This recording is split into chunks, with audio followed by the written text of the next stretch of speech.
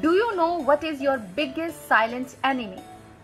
It is the place where your dreams go to die and your growth is halted, and it is called your comfort zone. Comfort zone is like a cozy cocoon that shields us from risk but also robs us the rewards of new experiences and achievements. Fixed mindset people love to live in their comfort zone, and this is the third step to break free this zone and become a growth mindset person. So do the following things to come out of this comfort zone. Number 1, set challenging goals. Your goals should be challenging, that you have not done before. Number 2, engage in activities that make you uncomfortable. Like for example, something which you have not done before, try to do those things.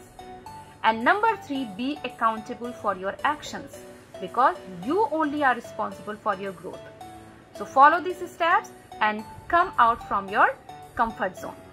So if you like my video, please share it with your friends and do comment me if it is for you. Thank you.